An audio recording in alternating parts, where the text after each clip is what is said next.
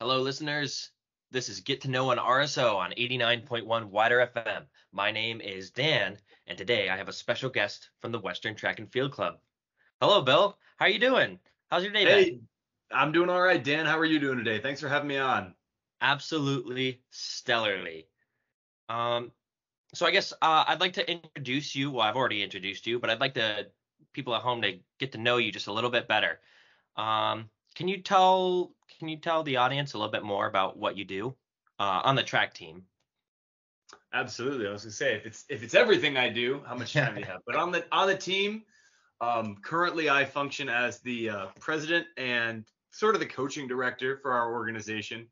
As of last year, of course, this 20 so back in 2021, 2022, we got started.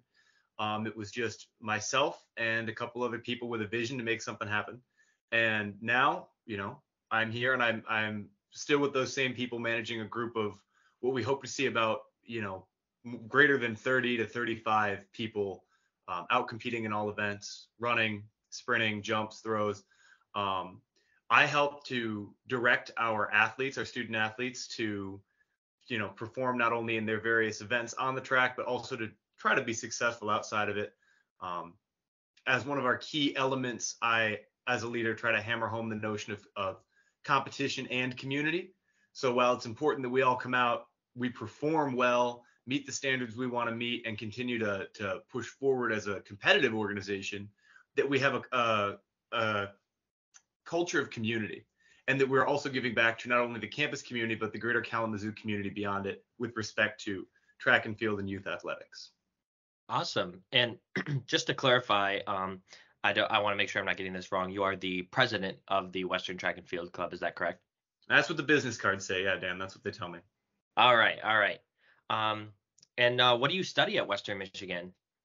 Currently, I'm a pre-med student in exercise science. I'm going into my senior year as of today. And I sort of work around, I mean, yeah, it's a lot of how the body performs in training and competition, and how to get people to their optimum standard of either health or athletic performance. Awesome. Awesome. Okay. So it kind of goes hand in hand in you participating in this track and the track and field club, or I guess you founded the club, didn't you, with some other people? Yeah, so obviously they're not on the interview with us today, unfortunately, but another guy named Nick Fries. It was just him and I a couple years ago, and there's no men's team here, unfortunately. And him and I, we talked about the notion of how our coaches and how this sport had impacted us, and we kind of just said, whatever, we're gonna go for it. So we took some time, planned it out, and then a few days later, or well, it felt like a few days. It was probably more like a couple months in the grand scheme of the team. A few days later, we actually happened upon the people who would become our promoter and our vice president. That's Alexa Hempel and Josh Van Slambrook, who've been just absolutely amazing teammates, phenomenal resources in leadership. And they've helped to bring all other aspects of our athletes forward. Josh helped with distance running and promoting our organization with his knowledge of club sports.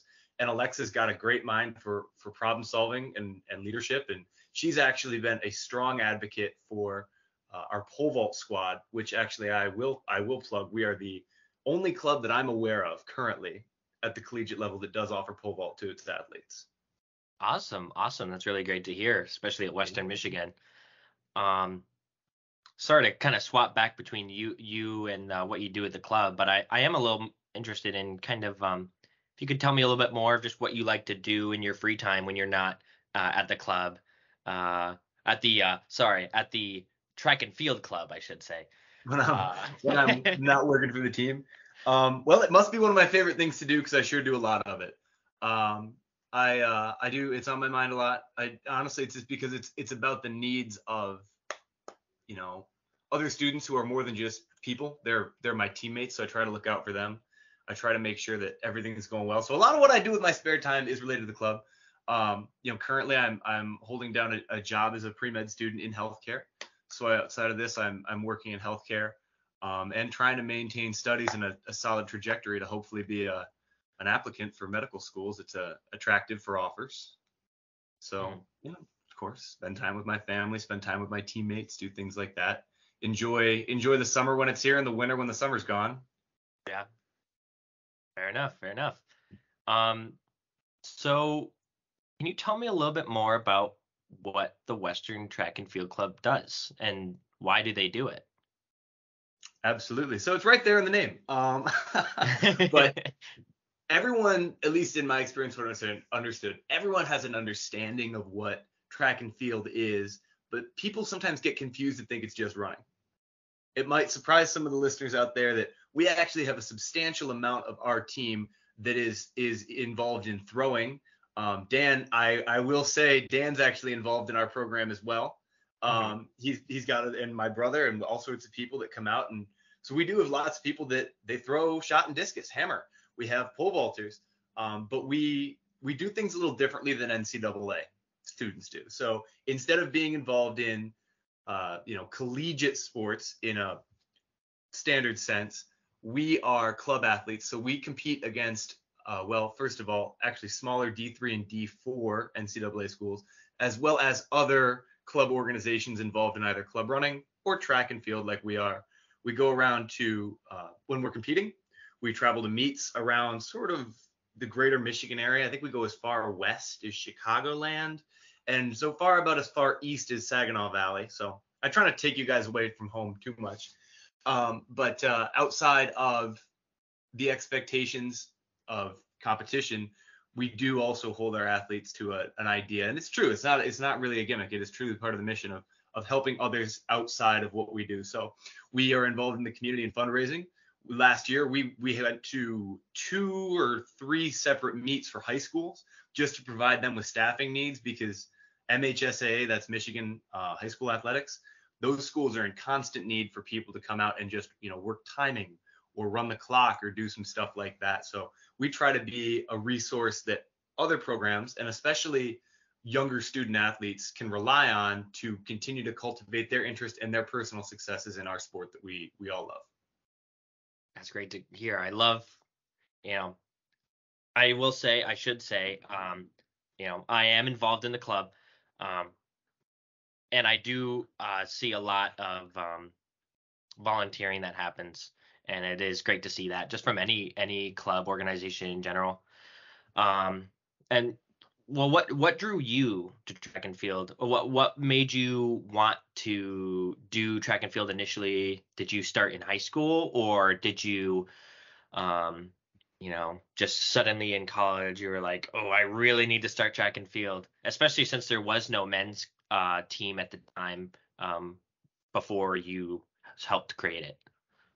That's a great question. So again, kind of like what I do, it's a longer answer. I'm not very coordinated, so I've always done running, but I'm a terrible distance runner. I did cross country in high school, really not great at it. And then I picked up track in about, I think, early high school, early on, and immediately I was put into the 400 meter, which any listeners out there, any other former track runners or current track runners will hopefully have some sympathy for me. But it was a race I took to, and it's because it's so challenging, that feeling of, you're in an all-out sprint, but you're also in an almost like a knife fight at times with yourself, with the people around you, just trying to pull through. It's a very challenging event, and I was challenged by this sport. And not only that, but it is so diverse in its talent pool, from people who do a 60 meter all the way up to a 6K. There is truly something that anybody can do, and it draws on a lot of people. And I think the key underlying theme of the sport that resonates with me is just discipline and determination, which are some traits or some characteristics in people that when you train, you can really reach for a lot. Like you asked me about schooling earlier. My schooling has, up to this point, has been difficult, and it's only supposed to get worse from here, right? Mm-hmm. But through my discipline in sports, and through honestly some of the disciplines that have been instilled to me by my coaches in high school, and that I've had to train in myself to be able to do such a really exciting and energizing but still rigorous sport, has helped me to get a better mental edge on the schooling I do. It's helped me to be this sport has made me a better person. And I truly do feel like it has. And so if I have the ability to pass that experience on to others, whether it's the experience of camaraderie on a team, or even the individual experience of personal success in an event, or something more than like being a catalyst for someone to grow as an individual. It's truly an honor for me to be able to provide that for people. So I didn't set out with the goal of I want to do all these things. I just set out because it was something that I needed in my life. It was something that I missed. And at first, Western, great school, but they said, okay, you want to do this? You want to get people out to go run? Okay, good luck, kid. And I think a lot of people thought this idea would fail. And so far, we've been very fortunate with the success we've seen, because there's a lot of people out there that share the same beliefs I do and the same passion that I do for this thing. And we've got a lot of energy. We've got a lot of people involved in it that have helped to push not only my ideas, but their own perspectives forward as well. Awesome. Yeah, you do. You're very passionate about Western track or just track and field in general, I can see. Yeah, it might be a long audio bite. I'm sorry. No, you are all good. You are all good. Well, on top of leading from passion, what would you say to anyone who is interested in participating in your RSO? Join. I would say join Western Track and Field Club. I would say join WTF. I would say, sometimes in college there's things like other sports or other organizations that seem exclusive, and this truly is not. You can be all you can be, and you can do everything you want to on your own schedule, on your own time. You truly get to push yourself. So if you have any doubt, purge it. If you've got even a little bit of belief or a little bit of interest, chase it. Because, if I hadn't chased my own fleeting thought about, well, what if I did run track here at Western, I wouldn't have a team of 30 amazing people that I try to work for every single day. So chase down what you want to do. It sounds hokey. It sounds cheesy, but, follow up on it. Join. Do it right now. You done it yet? So. Oh, man. Well, is there, can you give us like an Instagram or a website that you'd be able to share where people can learn more or reach out to join if they're interested? Absolutely. So our social media is going to be at Western TF Club, just like that. And then our email for any interested listeners or people with questions out there would be westerntfclub@gmail.com. And then all those emails will either come to me or my vice president. One of us will get back to you. I will say, because WIDR's got such a, wide, that worked out, such a broad base.